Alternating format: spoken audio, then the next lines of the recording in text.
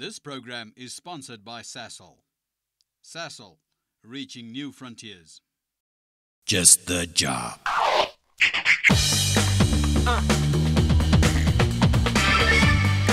Just the job.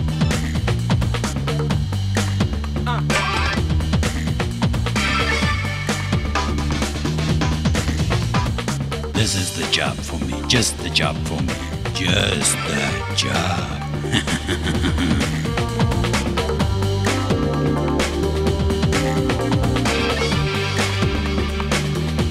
Just the job for you. Hello, and welcome to the first episode of Just the Job. In this all-new exciting series, we explore the different career opportunities that you may consider. Our two field investigators, Herku and Ananya, are currently at Sasol, the global player in chemicals and fuels. Today, they'll be looking at a day in the life of a chemical engineer. So, let's check out what the wacky two are up to. Over to you guys. Thanks. We're here in front of the Sasol building in Sasolburg, and we're going to interview two awesome chemical engineers, Scott and Tyrone, aka Biff and T-Bone. Yes, and they'll take us through some amazing processes in chemical engineering, and we'll see if chemical engineering is just a job for you. You didn't just say that. Yes, I did. You're so lame. Just the job for you.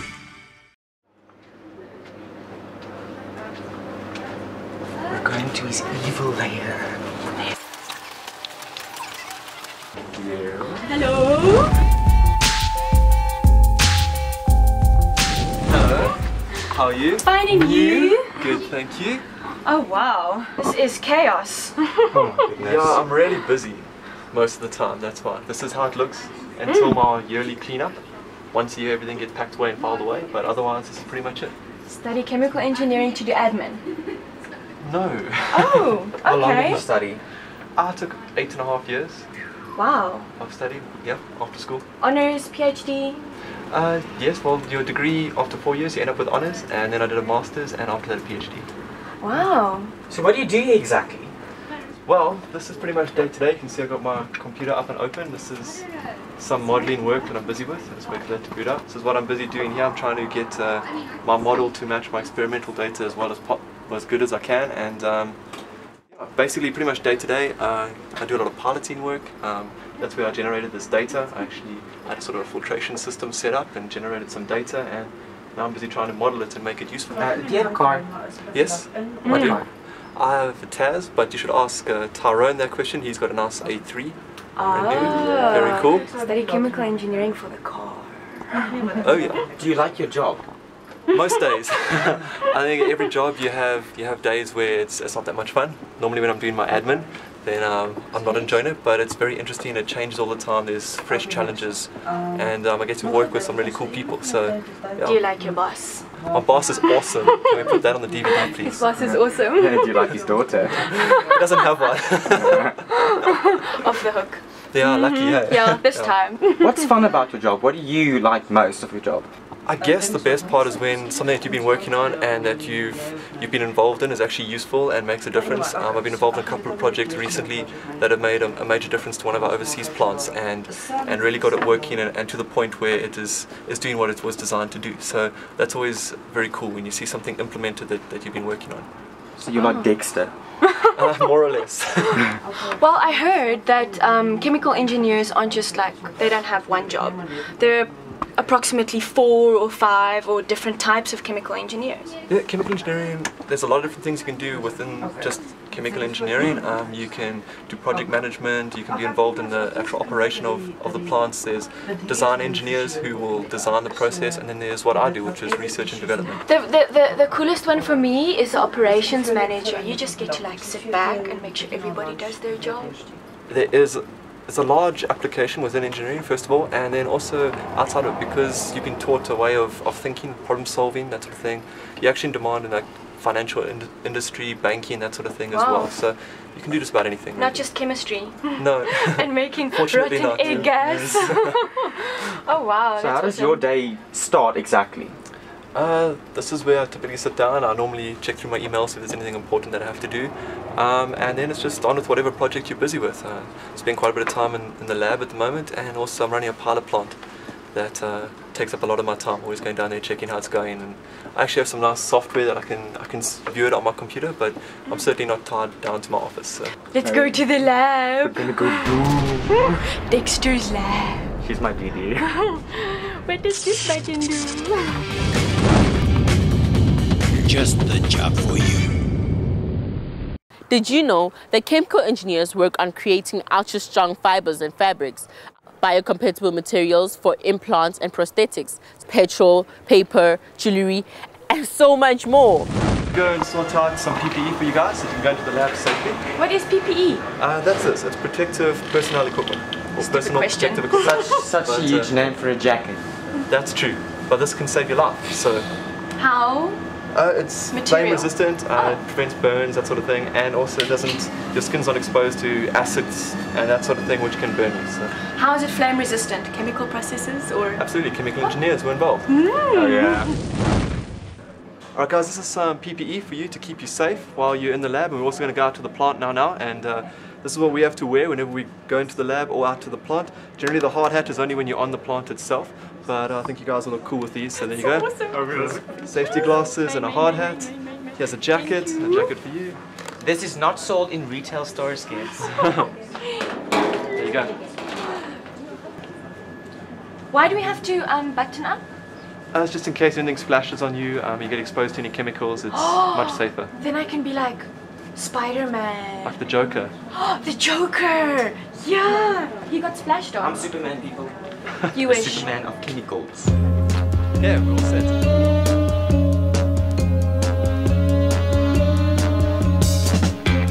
What we're going to do now is we're going to head to something called the Fischer-Tropsch demonstration reactor. It's quite an important piece of equipment for Sasol. It's where we take things done on the small scale and implement them on the larger scale. It's quite a complicated piece of equipment, but there are lots of really interesting things going on inside that we can talk about once we get there. Just the job. Why did they call you T-Bone? It comes from high school. There was an American guy who was there, and he had some friends which he called T-Bone. So it's traveled with me for about 10 years now. Oh, T-Bone. Yeah. There you go. Do you have a nickname?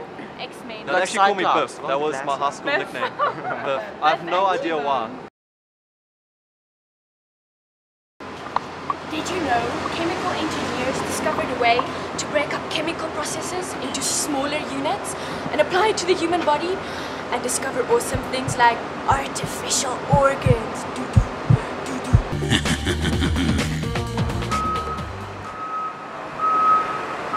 So what is this exactly everywhere? It's huge! Yep, well this is one of the most important pieces of equipment for Sasol. This is something which we call our Fischer-Tropsch demonstration reactor.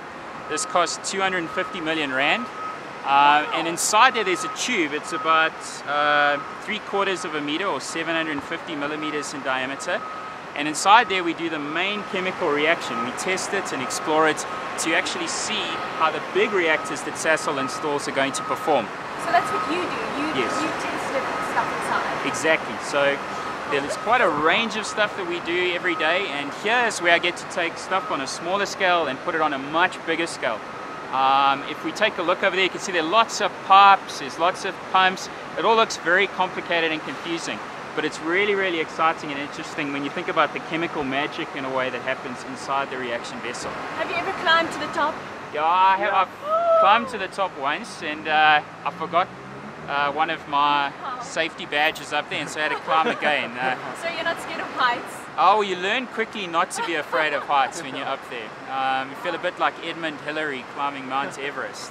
And this equipment here is actually going to benefit a reactor which is in the Middle East, which Sasol set up recently, and will help us to optimize our process and make it better. There are about I'd say 10 to 20 people working on this every single day, and Wow. yeah. I thought it was like 400 people on this huge machine. Well, you see, that's one of the really exciting things. You get to do a lot of process coordination, and a lot of computer technology gets implemented in the process to actually make your job easier on a daily basis. It's got its own problems, but it's very exciting. There's actually more to chemical engineering than we thought, hey? They use huge machines, tiny atoms and molecules, the computer, outside. It's such a versatile job. Do you think there's 20 to 40 people working on this huge, magnificent machine over there? Wow, that is so awesome. This is so exciting. So, the Fischer-Tropsch process is a catalyzed chemical reaction in which a mixture of carbon monoxide and hydrogen is converted into liquid hydrocarbon. Not just a pretty face. Did you guys know that chemical engineers split the atom?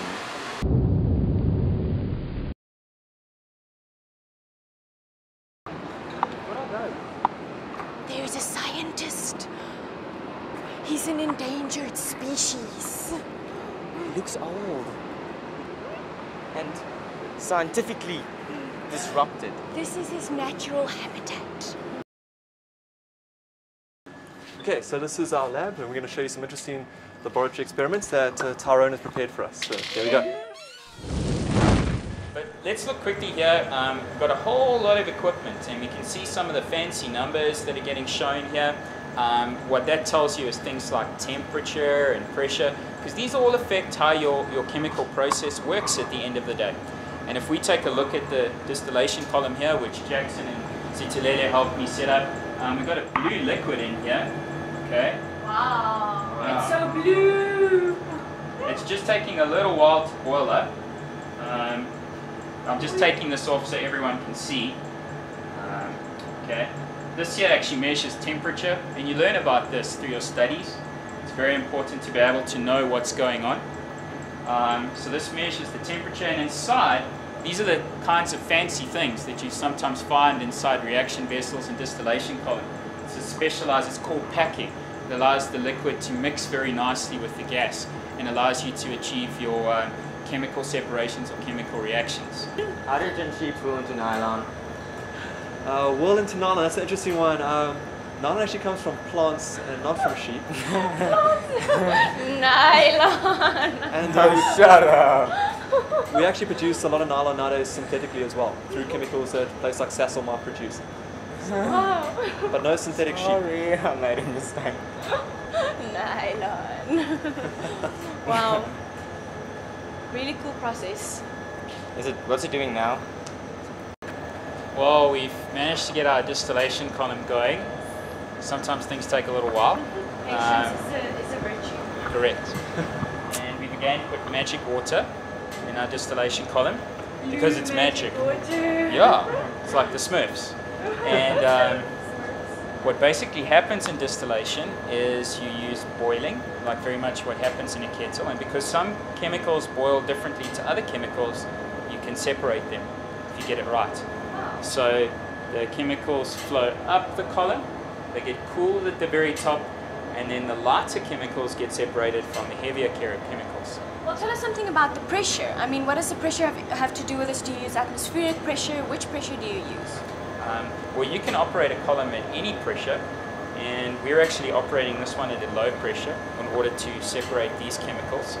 And just think about it, whenever you boil water in Durban, it boils at about 100 degrees Celsius.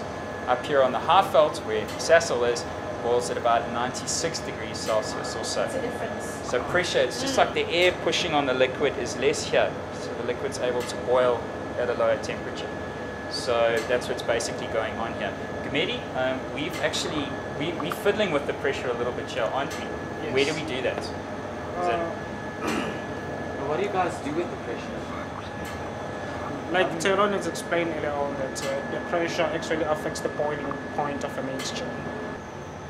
This is for kids under the age of 18. we add more acid Do in try the this at home. No, I'm only joking. Don't. Really don't. What we've done is we've allowed material to flow overheads now, and if you look here, it's dripping. Okay. Gumede did that for us. He opened a valve. You can see it collects over here. This is where valves are very important in a process because it allows you to control things. And then you can open it up and it drips down. Can you see that this is a see-through or colorless liquid? Yeah. And this one here is blue. So we've been able to manipulate temperature and pressure using a distillation column to get a chemical that we want from a chemical mixture. Wow. You know what this looks like? What? Hubbly. Oh yeah, which flavor? Cherry and mint. Where's the... Yeah. Check this out. With chemical science, you can make a soft drink into a volcano, just like this. Woo! Wasn't that cool? This is a fume cupboard. You've probably seen this. It's sometimes chemicals make a few fumes and things. And again, it's to help you be safe. Like the rotten egg gas. Yeah.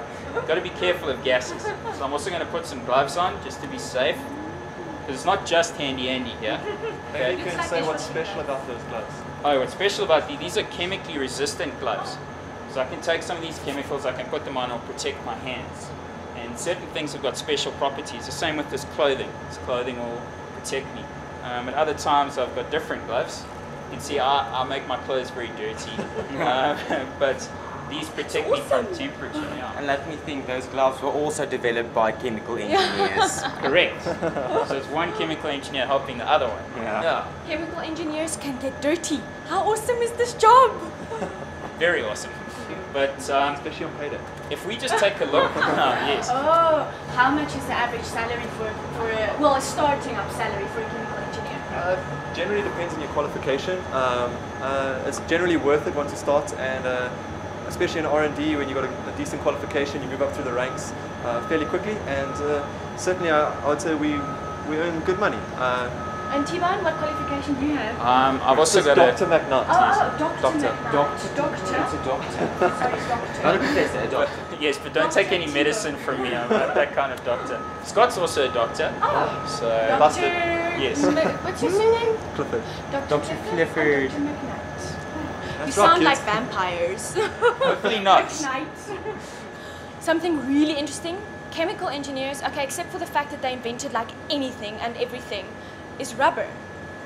This rubber, they invented the rubber on your skateboards, on your bikes, on, I mean, even cars' wheels. It's like rubber is everywhere. Plastic is everywhere. Just the job. Okay, what we're going to do is we're going to add a chemical. It's going to make it bubble. Okay. So do you want to put that on and Yes, put on the other one? please. Maybe you can explain quickly to me what's actually in there that's going to do the bubble. I am an evil scientist. So what's going to happen is I've put a chemical inside here called sodium carbonate. It's very similar to bicarb. So it's stuff you put in your stomach when It's not so good downstairs. yeah, we're not so good. So I've got some sodium carbonate in there. I've got some water. I've put in a little bit of color so we can maybe see what's going on. And what we're going to do is, or what you're going to do, you're going to take some acid and you're going to squirt it in there, and it's going to create a little bit of bubbling. It won't be too aggressive. And what that bubbling, where that's coming from, is the carbon dioxide getting released, because the acid pushes out the carbon dioxide. It's a little bit like when you throw sugar inside Coke and it goes flat. It pushes it out.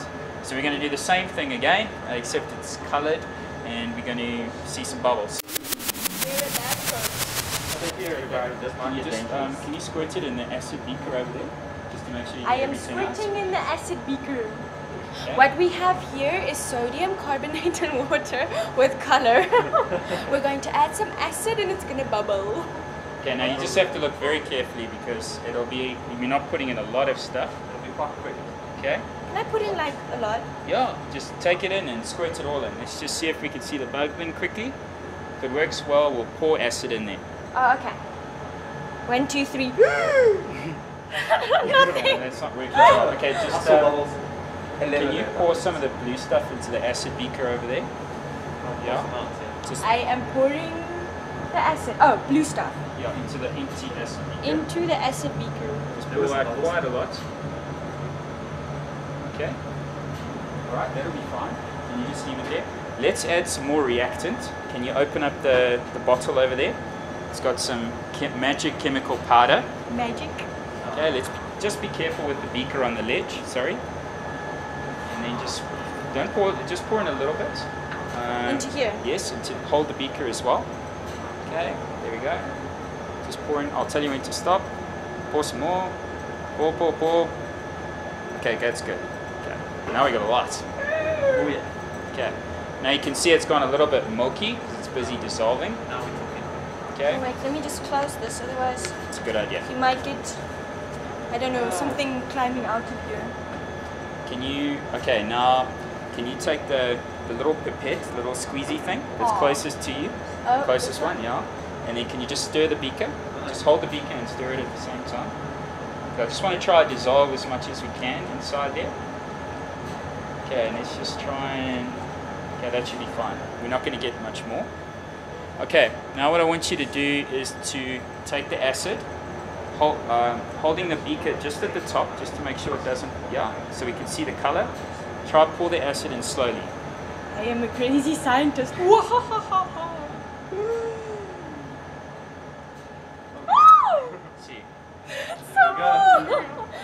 Hallelujah, hallelujah. that's not Coke. So That's not Coke. But so what we were able to do there is we were to force out something called carbon dioxide. That's a greenhouse gas. Remember, it's that thing that's causing the planet to warm up. Oh, And so we were able to get, yeah, sorry about it's that. hot in here. Yeah, maybe that's why. It's your fault. Sorry. So now, remember I showed you earlier you can get a yellow color change? Let's see if you can give us that yellow color change. Keep pouring very slowly and let's see what happens. Yeah, just, Can you all see? Watch closely, kids. keep going. Okay, just very slowly. I'm scared of the bubbles. Okay, that's good. Okay, now just let's the bubbles go down. Let's try some more.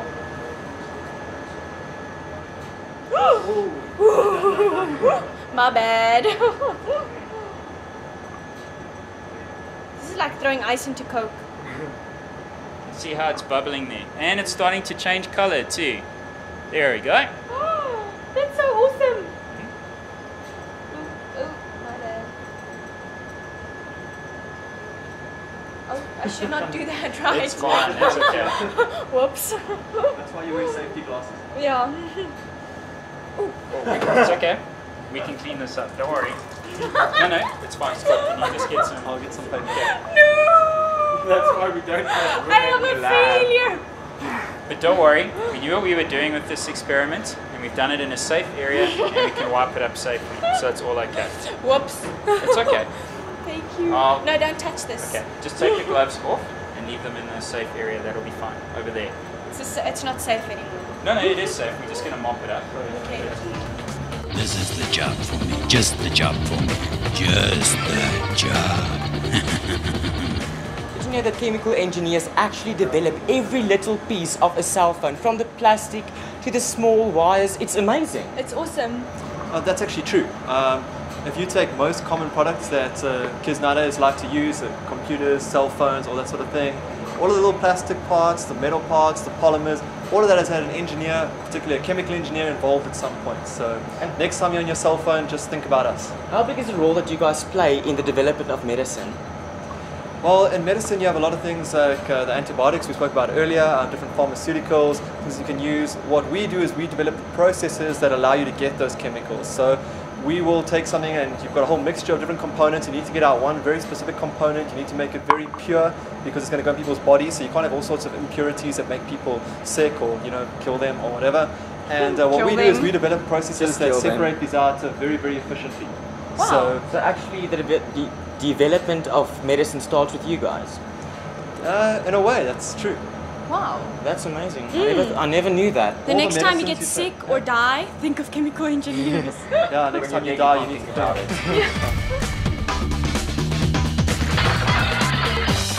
Chemical engineers are highly versatile, and there are 4 different fields to choose from, ranging from project engineering, design engineering, operations engineering, and research and development engineering. Well, chemical engineering, I would say, is more male-dominated. It's just, it appeals to guys more. But you get a surprising number of girls, especially at R&D. I actually have a lot of friends here that are engineers. R&D is research and development. Oh, okay. And yeah, you get a lot of girls actually working here, more than I expected. Oh, okay. And some very pretty ones. Oh. So what is the difference exactly between process engineering and chemical engineering? In fact, the two are very similar. A chemical engineer like myself, here at SAS, I'm referred to as a process engineer. It's just a better description of what I do. I'm optimizing processes, developing new processes, doing that sort of thing. So they call you a process engineer, just so everyone knows that you're not a chemist or working with chemicals per se. Obviously everything involves chemicals, but a chemical engineer is it's a much broader kind of spectrum. You can do a lot of things, and a process engineer is more specific to what we do at Sasol, which is processes. Okay. And well, you're a chemical engineer. Do you need chemistry? You do. You need to know what you're doing, but the chemistry side of things is actually handled by the scientists in the laboratory. So they will figure out some new reaction or mechanisms that they can do that will benefit Sasol. And then come the process engineer, which is me. And they say we've got this awesome new reaction. What can we do with it? Can we produce some new chemical? And the important thing with that is always is economics. You want to know, will it make you money? You're not going to build something that's going to lose you money. So that's what we do. We take the process, we build it up, we say what we need to get this chemical out, to purify it, to do everything that we need to be able to sell it, and then we have a look at the economics, figure out this is going to make us money. So if you're not good at chemistry, but you love solving problems and you like maths and you like, then you can actually become a chemical engineer. Absolutely. You just need to make sure you pass your courses at varsity. That's true. And then as from university, where do you go from there? What's your first step that you take until the day that you retire? Okay. A lot of people just do the straight BSc degree, and they'll come here and they'll start working as a plant engineer. What I do is I work at research development. It's a little bit different. You study a little bit further. You do maybe a master's or a PhD, something like that, so you're a little bit better qualified. And you come and work here, and you generally, as most things, start at the bottom. But Sasol is a very structured system. They actually have mentorship programs in place that are designed to get you to do the work you need to forward. You have a line manager. It's his job to make sure that what you're doing, the work you're doing, is good enough to get promoted, and so there's a very different career path they take you on from I started on level 7, I've moved to level 6, I'm on level 5, and that's all moving forward up to higher and higher management. So I will now run a project myself. I'll be in charge. I have people under me that I'll help get stuff done. When I started, I was the guy doing the stuff. Work. I have to do a lot of work myself. Exactly. I'll pass a little bit, and the next step is up to management, and I'll be a line manager. Make sure other people that need to get promoted. Would you say in this line of work that imagination is more important than knowledge, or the other way around? You actually need both. It's very much a balance, especially for R&D. You need to be creative as well. You're developing new processes, you're looking at new things. We do a lot of problem solving as well. Guys on the plant have a problem, they come to us and say, yes, we don't know what to do. And then we have to figure out what's going on, first of all, how are we going to solve it, and then implement that solution as well. So there's that creative problem solving side. I do that on a day-to-day basis. So, but in order to do that, you need to have the knowledge to say, hey, this will work or no, it won't. If you split hydrogen and oxygen, what do you do with them? We use the hydrogen as part of our reaction. Inside our reactors, we take in the gas, which is normally a lot of methane, CH4. You react that with oxygen and you get CO. You react that with hydrogen form your hydrocarbons, which are long carbon chains with hydrogen molecules attached. And that's pretty much what we do here. And that's what's in your paper.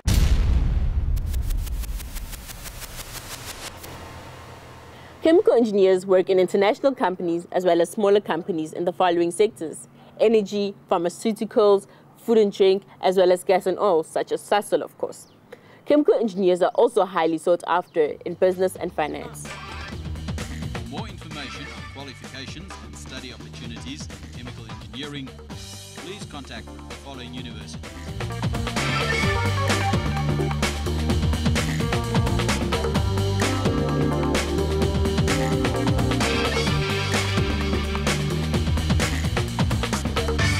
That was so awesome. Yeah. I mean, we learned that chemical engineers play with everything from the biggest machines down to the tiniest atoms and molecules. Yes, and just to make our life better.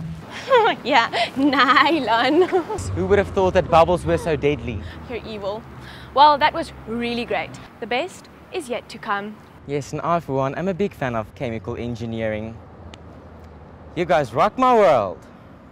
Let's go back to base. Base? Does this look like base to you? Oh wow, that's all we've got time for. I hope you had as much fun as I did. So join us next time as we investigate another exciting career which might tickle your fancy, whatever your fancy might be, because we've got it right here on Just the Job. Until next time, bye-bye.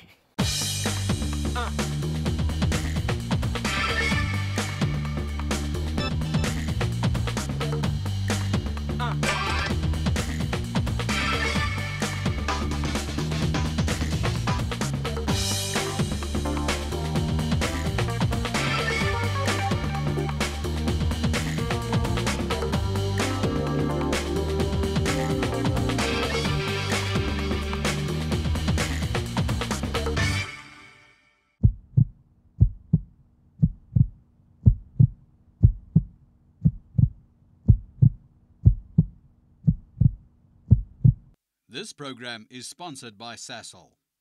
Sasol, reaching new frontiers.